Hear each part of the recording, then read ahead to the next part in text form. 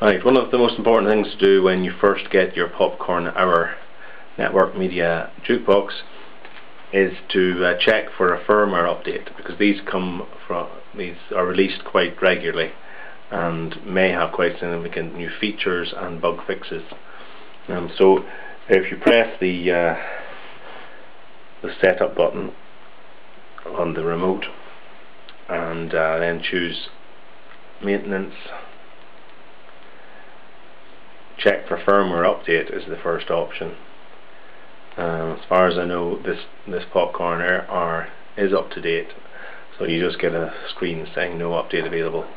But when there is an update, you'll have some terms and conditions to agree to, and then it will download and install the update, which only takes a couple of minutes. So that's highly recommended for when you first get your Popcorn Hour straight out of the box.